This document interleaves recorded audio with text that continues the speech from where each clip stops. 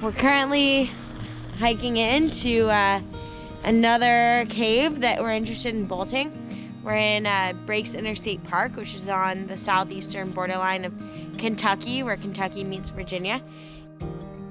We've been here exploring the endless sandstone possibilities and developing climbs, and good to be back in my home state of Virginia.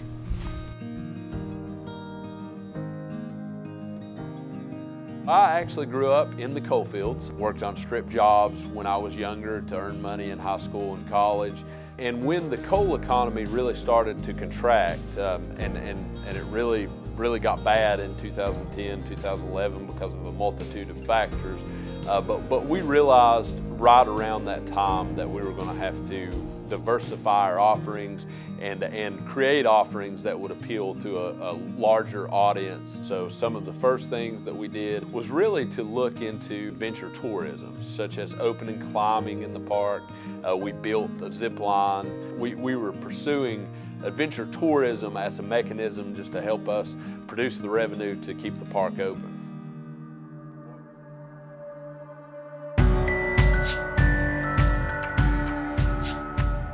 Coming back to Virginia and finding this crag and really developing with Brad, a local developer here, and Kevin, it feels cool to contribute back. Something that I'm often asked is, how do those metal things get there in the wall? And the metal things are called bolts. We're going to show you what exactly goes behind root development and putting the bolts in the wall. I'm Kevin. I'm here to show you how to bolt. The number one thing you want to do is find out what the rules and regulations are for the land.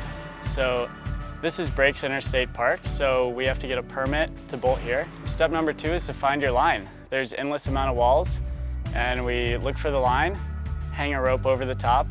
Unless it's a trad line, then we can just climb it. Step number 3, how to place a bolt. First thing you have to do is find a piece of rock that's nice and solid.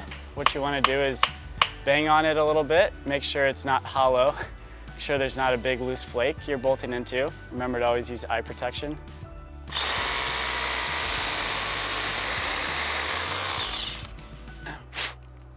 Step number 4 is you want to clean the hole. Make sure the hole is nice and clean because you don't want any rock dust particles in the hole. Okay. Step number 5, what you want to do is hammer the bolt in. Make sure the hanger is flush to the rock.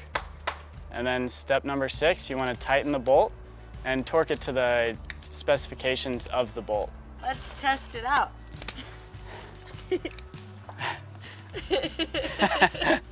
Seems to be good.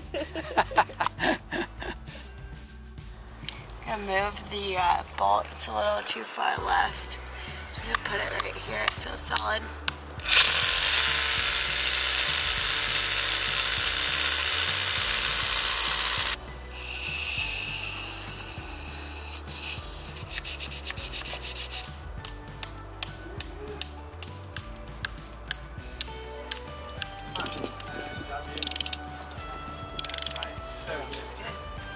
Now, looks solid.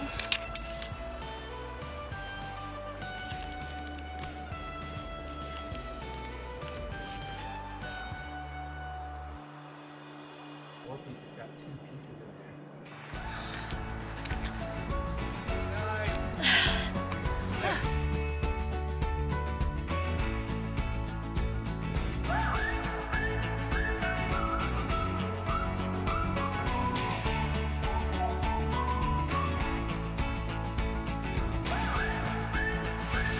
Seems to be raining a little bit there. Oh yeah.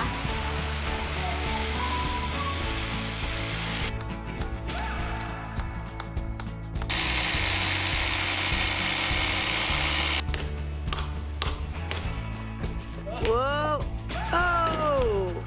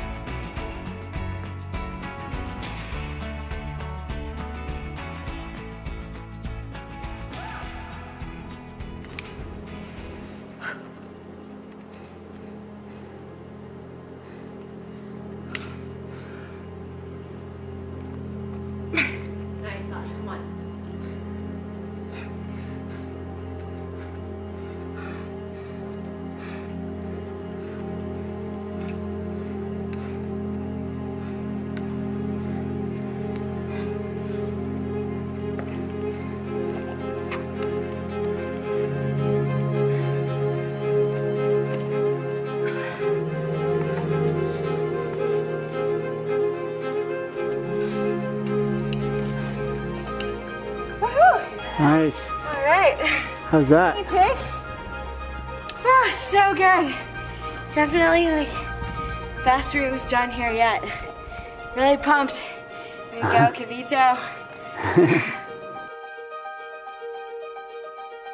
We just got to my favorite swimming hole at the river. Crew? Yeah. Camp Breaks. Camp Breaks. It's a midday swim break. So excited. It's gonna be freezing. I think we have to just go. I can't. 3, 2, 1, go. No! It's so cold. Okay, I'm a big believer in the 3, 2, 1. Okay. 3, 2, 1, go!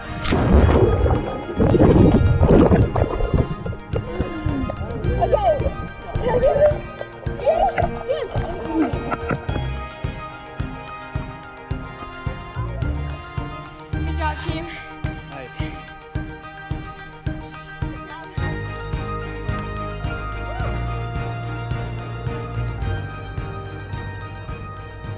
We made it back from our swimming break and we're gonna go climb some more.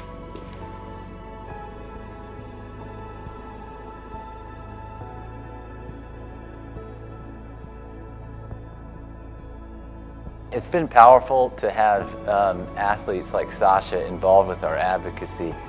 You could see all of a sudden an uptick in interest from climbers, and even I was getting new questions from folks where the area hadn't blipped on their radar yet, and suddenly folks had questions about it.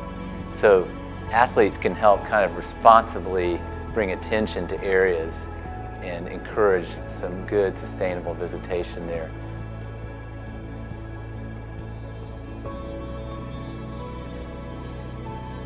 Places like this are why it's so important to support organizations like the Access Fund and Central Appalachia Climbers Coalition. We all have public lands in our backyards, whether it's a state park, a national forest, or a local county or city park. Check out their websites and find out a way that you can be involved.